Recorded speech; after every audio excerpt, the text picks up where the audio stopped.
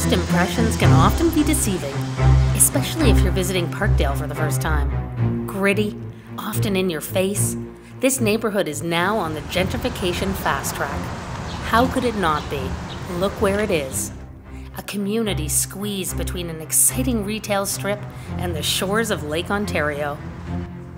Many of the neighborhood's century-old mansions and mature tree-lined streets hint at the fact that Parkdale was once an elite residential suburb that rivaled Rosedale as Toronto's most desirable address.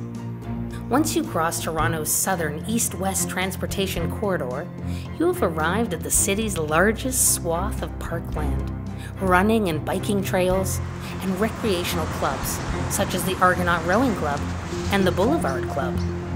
No longer the down-and-out neighborhood it once was 20 years ago, Parkdale is slowly but inevitably shaken off its dangerous reputation and is emerging as a prominent Toronto neighborhood. Its retail strips along Queen and King West have further extended the downtown core's rejuvenation and created a magnet for edgy restaurants and bars like the stalwart Cadillac Lounge, as well as local shops, vintage fashion, furniture, and art galleries.